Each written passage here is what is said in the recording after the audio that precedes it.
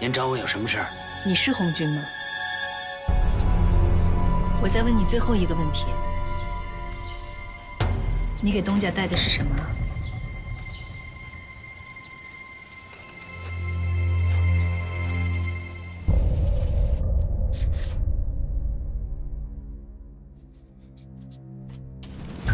这是几天前被枪毙的一个红军俘虏，但是他还活着。马大哥，你接下来打算怎么做啊？不拿出点诚意来，是请不了杜鹃的。哎，是顾小姐让我来的。刚才来给老彭送药的是骡子。骡子，他不但送来了药，还有这个。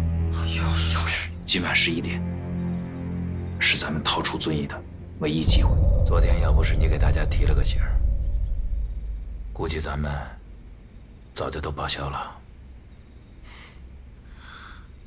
可我搞不明白，要杀咱们一个一个枪毙，不也名正言顺吗？非得来这一套，这究竟是唱的哪一出？这就证明那个局不是给咱们设的，不是为咱们。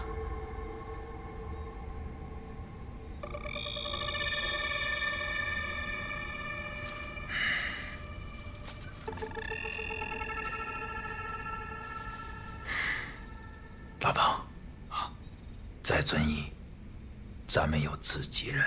自己人？真的吗？对。但是是谁我猜不出来。先后有2次从这个窗口给咱们扔过字条，让咱们伺机而动。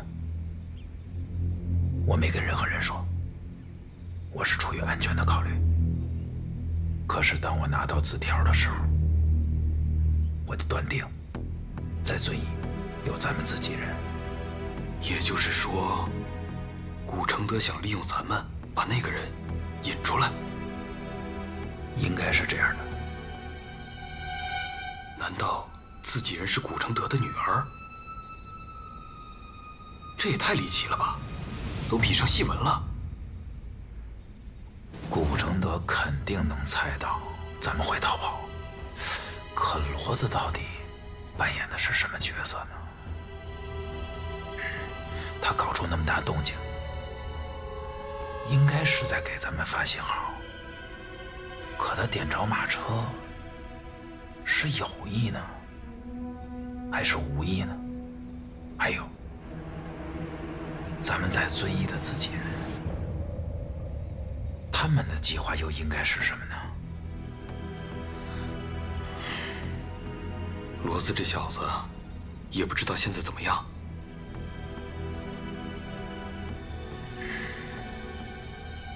反正肯定是日子不好过。加强守卫，站好岗。是。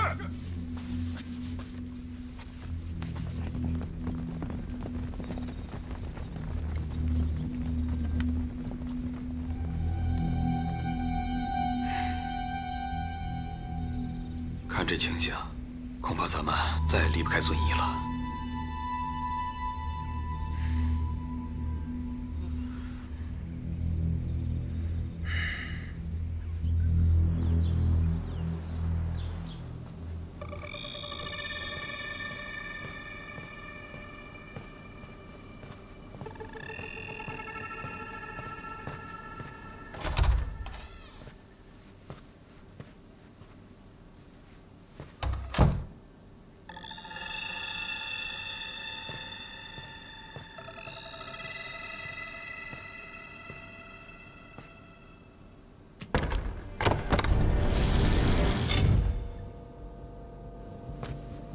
马少爷，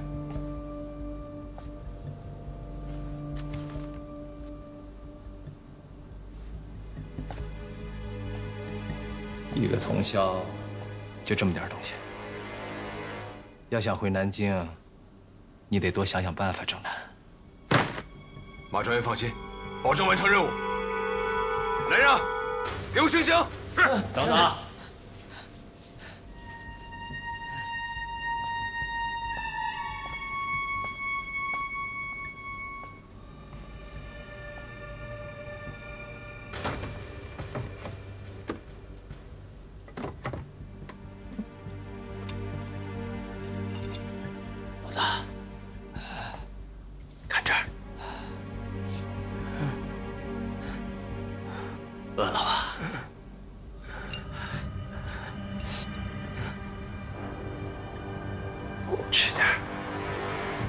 是吧？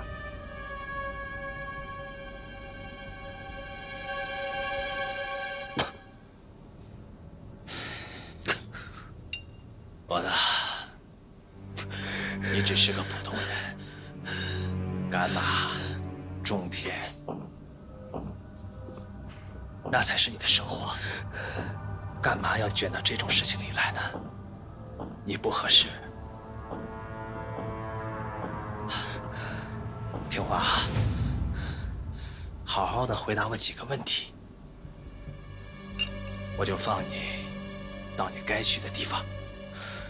那里应该还有关心你的人在等你，对吧？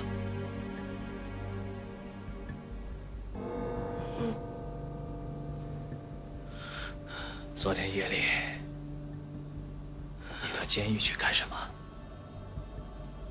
接人。接什么人？老邱。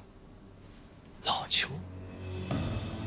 是那个赤匪排长吗？你们认识有多久了？2个月。我忘了。骡子，你是一个老实人，撒不了谎的，你是受不了这个罪的，知道吗？何况你本来是无辜的，这是何苦呢？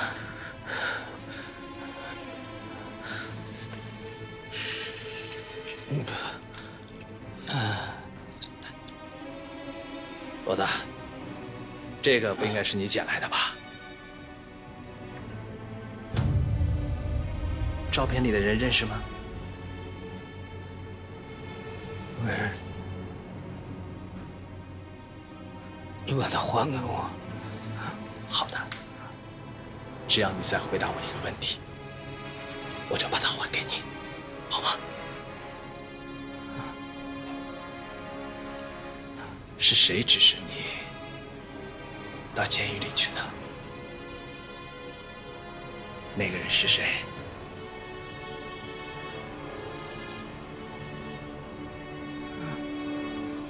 那个人是……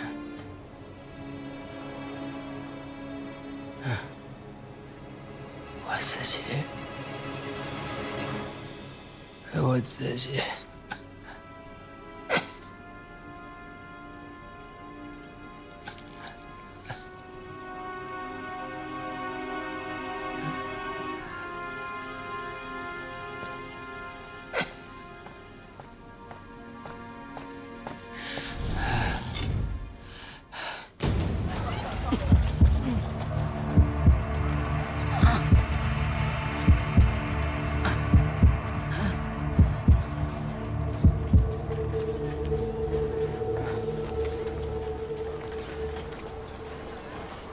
活见鬼了！小偷，抓小偷！别跑！站住！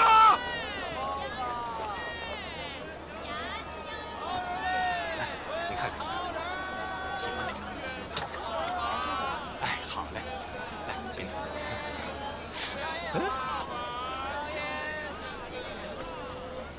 卖字画的啊，上等的字画。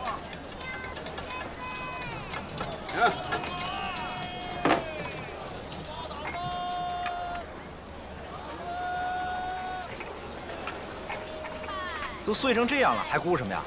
买个新的都比这便宜。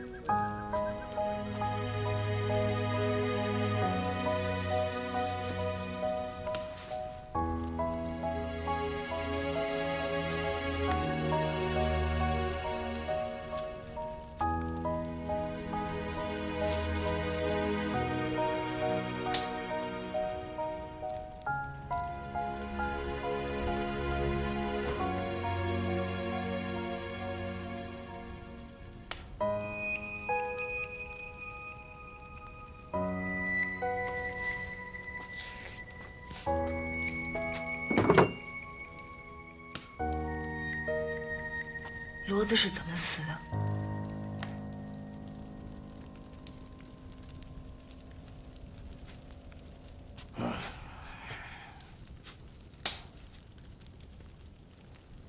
我们俩呀，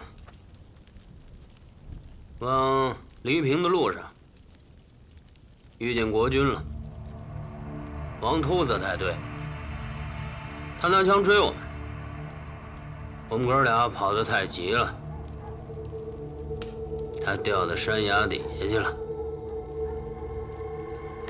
掉下去也不一定死，也许他还活着。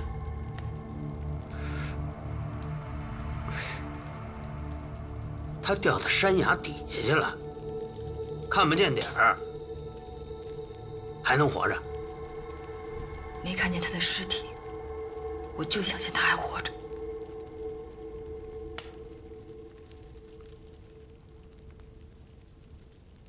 可我看见了，我下去找了，找了一宿，脑袋呀摔稀巴烂，我亲手把他埋了。亲手埋，明白了吗？赖我！哎，没找我的。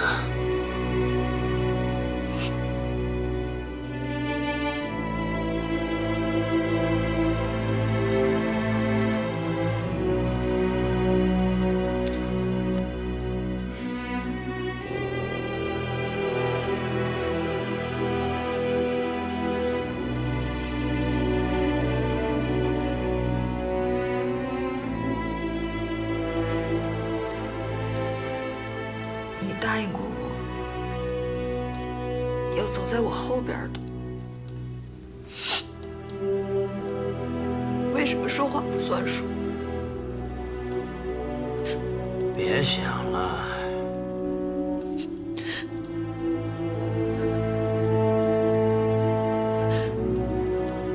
人死如灯灭。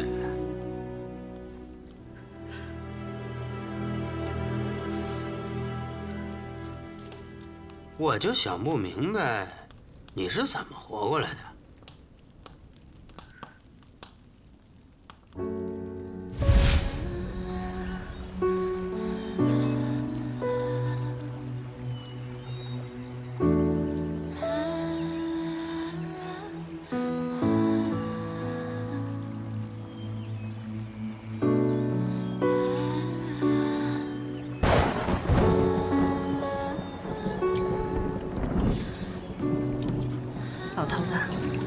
你看，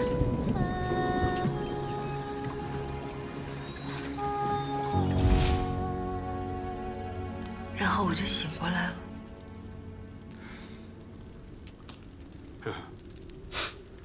福大命大，造化大。喂，你不会也是深毛精附体吧？哎，我是真见过这事儿。就我在山上当绿林好汉的时候，我跟我们二当家合伙把我们大当家掐死。结果，你猜怎么着？大半夜，我们大当家从坟里自己出来了，回来一句话不说，就是个直。我们那军师爷说，这就是山猫精附体，他有9条命。从那天开始，我们谁都不敢惹他，啊！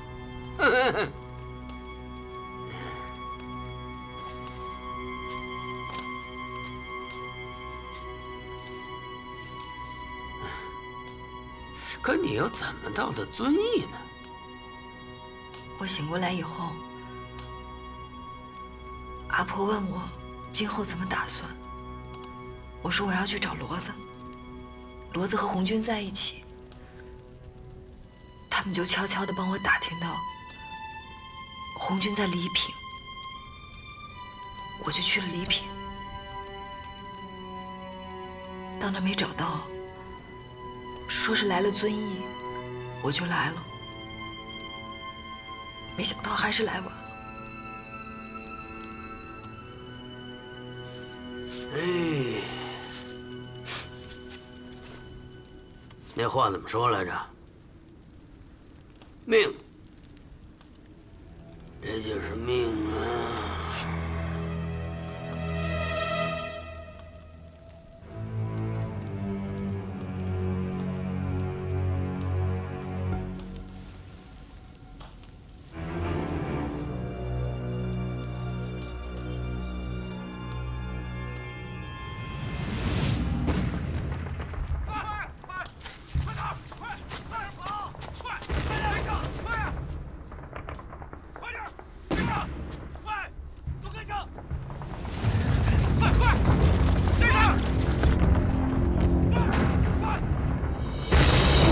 ！1935年1月29日凌晨，红军在土城围歼川军郭勋骑旅的计划受阻，中央军委决定改变北上行军路线，红军主力从猿猴场、土城镇向西渡过赤水河，史称一渡赤水。首长，你怎么样？首长，没事吧？首长，来，副首长起来。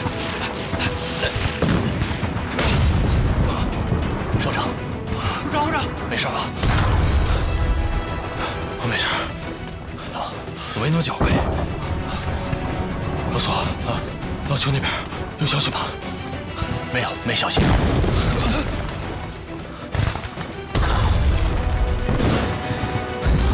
3省联军，蒋委员长够瞧得起我们的。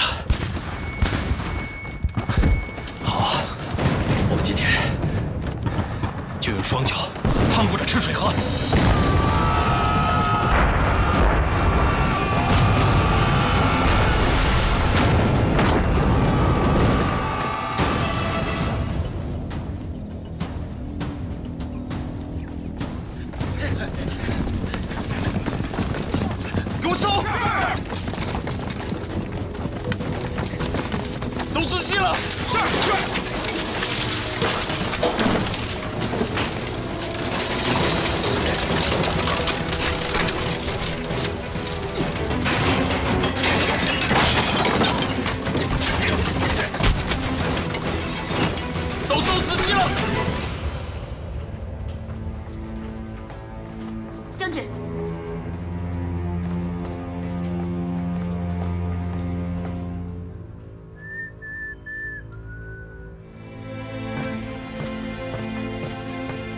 将军，将军，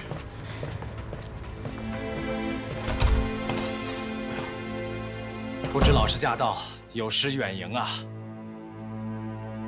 都在一个楼里，能远到哪儿去啊？有什么事情吗？赤匪昨天在赤水河闹了一宿，你这个中央的特派专员就这么坐得住？我以为老师不喜欢过问赤匪的事情。如今赤匪渡过了赤水，向云南、四川方向逃窜，老师不是正好卸下了包袱吗？放屁！我和王家烈主席跟那些地方派系绝对不一样。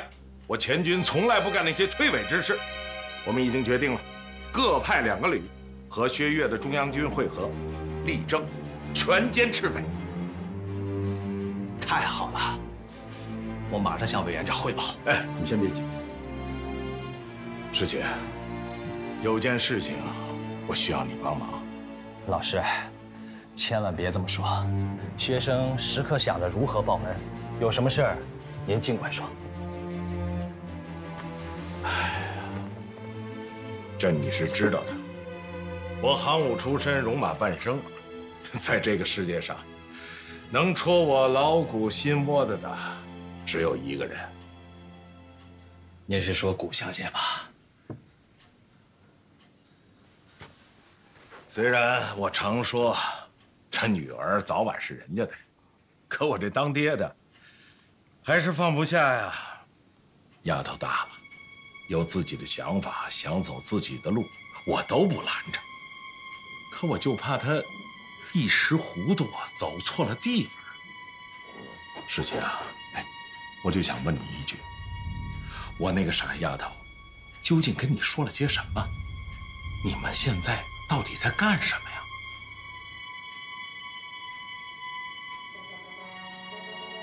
顾小姐，报告。马专员，还不向将军请安？顾将军，行了，行了，行了。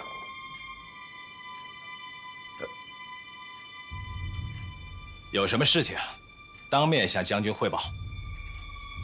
顾将军，在那个马夫骡子的马厩里搜到许多黄金，请求处置。什么？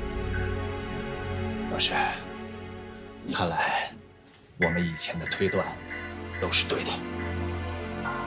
这个混蛋！专员，那黄金交给将军处置。啊，别，你看着办吧。金子暂放政府金库，命人全天候看管，不得有误。是。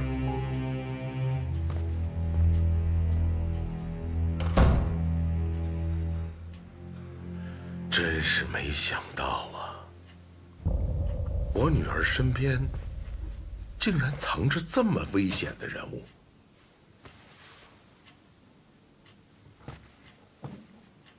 老师，您知道举报金子藏匿位置的人是谁吗？谁呀？是顾小姐。是她？这个是在马夫身上搜到的。您认识照片上这个人是谁吗？不认识。他的名字叫钟汉文，是赤匪的一个首长。10年前，他是黄埔军校武汉分校的教官。当年，古小姐就在他的班上。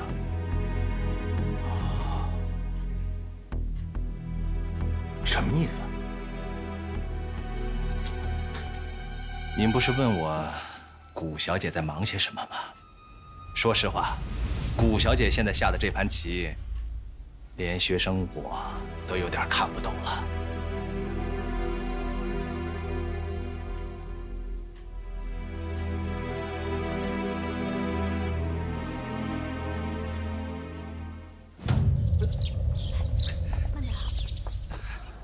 小玉，你记录一下。你看，这里还有7盒。好的，玉姐。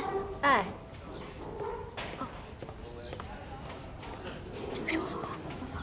听说昨天红军过赤水了，是要往四川转移了吧？这是上海方面的全部回复吗？对，都在这里了。还以为红军早就走了，原来一直在贵州。蒋介石的3省联军都没把他们找出来，现在肯定气疯了。再准备一些急缺药品。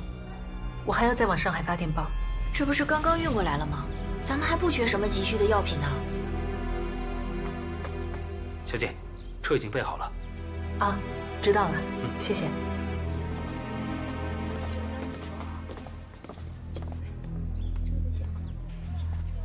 骡子大哥是不是再也回不来了？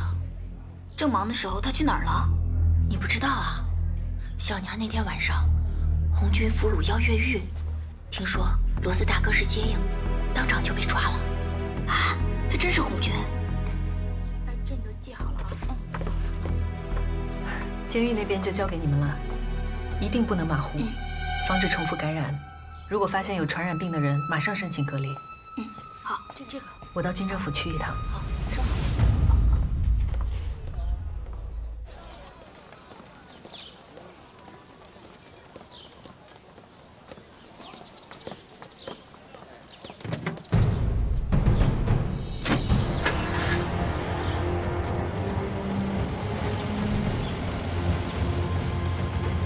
小曼，哎，我来帮你。没米了，麻烦你去跑一趟吧。多买点儿。让店里的伙计帮忙送过来。好嘞，没问题。哎，喂，抢钱了！站住！抓贼！站住！站住！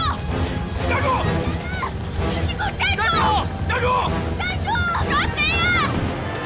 站住！站住！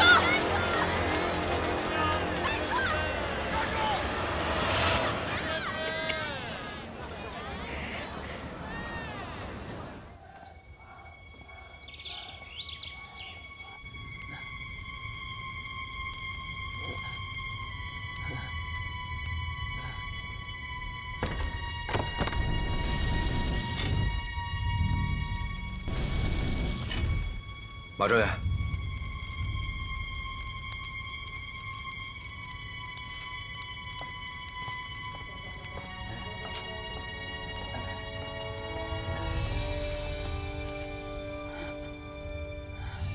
你看看你呀，骡子，要过年了，咱们得干干净净的啊。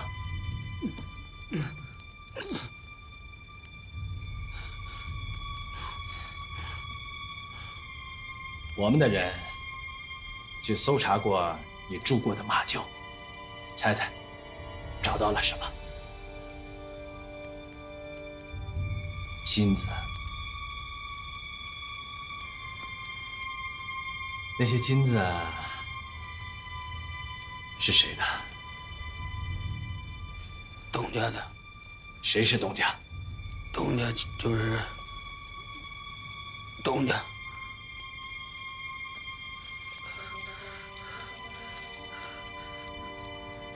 东家，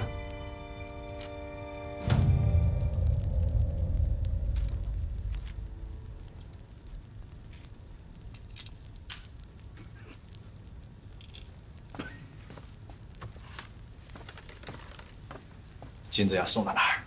送到东家手里。东家在哪儿？不知道。不知道东家在哪儿，怎么送呢？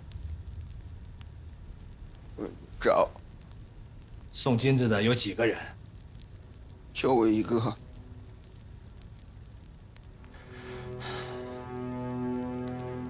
骡子，你老家是哪里的呀？湖南潍源县。你知道吗？这么多的金子意味着什么？是你老家的那个小县城。 一年政府的收入都没有那么多。如果把这些金子给了你，你几辈子都花不完。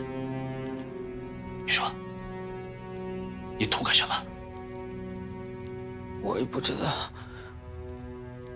我师傅告诉我，我们赶脚的就得讲信义，答应人要送的货就得给人送到。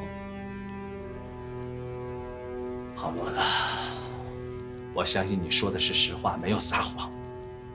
我也很敬佩你的信义，但是我要告诉你，恐怕你要在这里多住一些日子了。金子你是带不走了，以后咱们才能了解。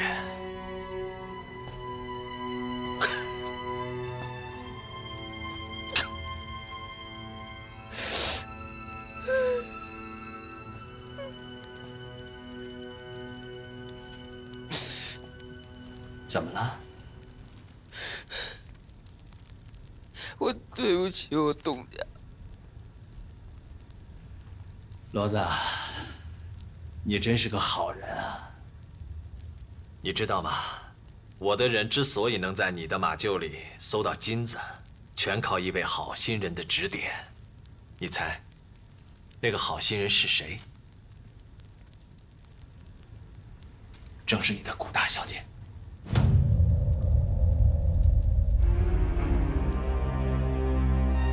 胡说八道！我也很意外，我一直以为遵义城里头有通匪嫌疑的那个人就是他。事实证明，我想错了。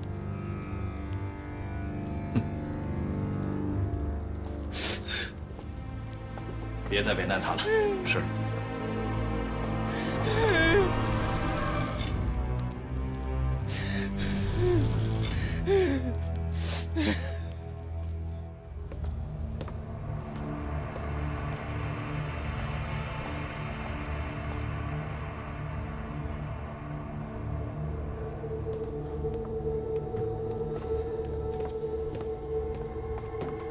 小姐，马大哥，有事情吗？刚晚上海发了份电报，还是因为药品的事？嗯。发报室的人没有为难你吧？有您马专员发话，谁还敢再为难我？顾小姐，你这次是为我们立了大功的，这点小忙，无足轻重。功劳谈不上，是我一时看错了人，差点酿成大祸。只能说，将功抵过吧。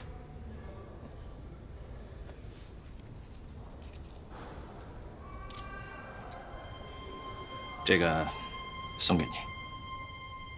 您这是？这是从骡子身上搜出来的。他的这批金子，就是给钟汉文送的。你说，这也算是孽缘吧？我留着不合适，你收下吧。我就免了。之前收了您的那张照片，是因为其中有太多我的青春记忆。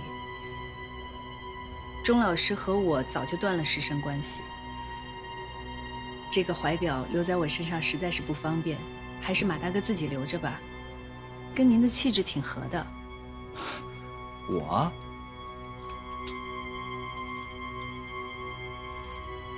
合吗？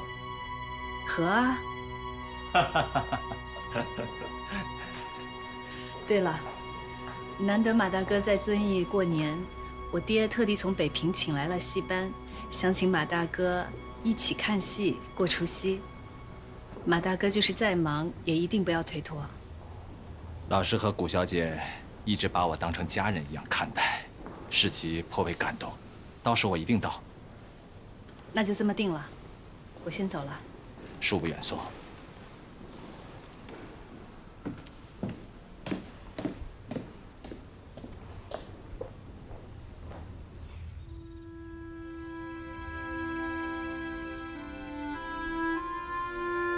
老彭，想什么呢？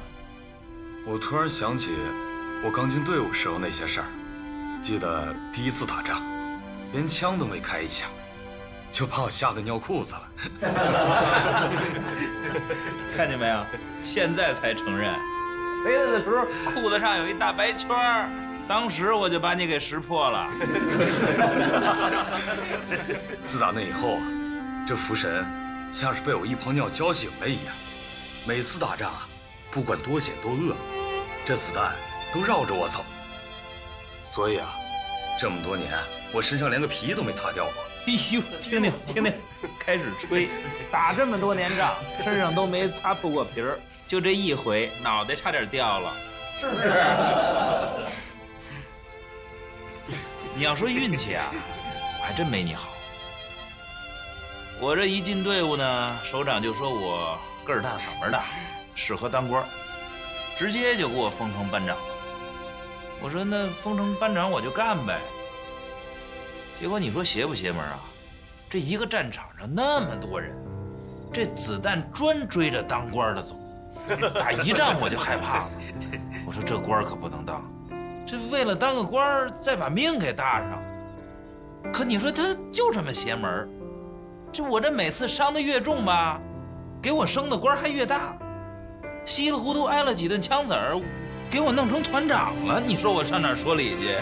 排长，听着像在臭显摆呢，忘了你连降4级的事儿了啊！我还告诉你啊，那是我故意的，我故意的。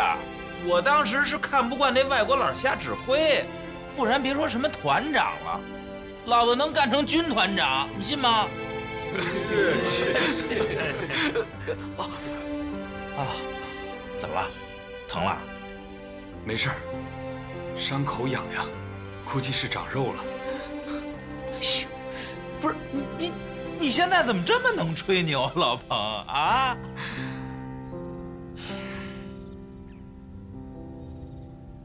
排长，今天腊月20几了呀？腊月26，我算着日子呢。又要过年了，也不知道这古承德能不能给大家吃顿好的。这可是最后一个年了。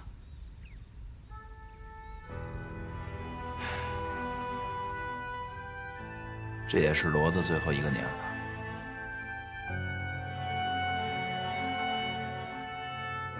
结在梦中。妈找死吧你！哎，站长他随他去吧。星火丝丝而泪萦绕回响，那明亮常把他们身旁，没任何隐藏，就这样坦坦荡荡，天色渐渐昏黄，刹那间满目疮痍沧桑，因逆风而上，从不那么坚强，到真正瓦解阻挡。他经过了腐化的荒凉的乱世中寻真相，倒在战火中，怎能遗忘？看前方，一片宽广。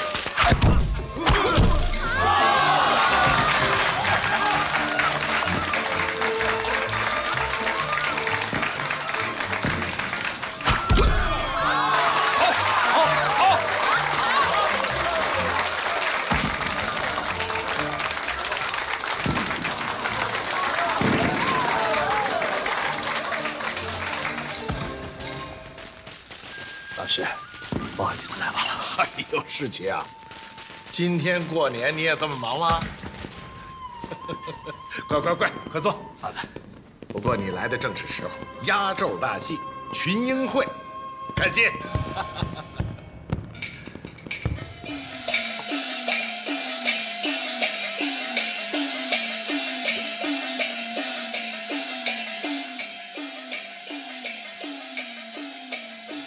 怎么没见到杨副官啊？他呀，最近认识了个姑娘，正忙着呢。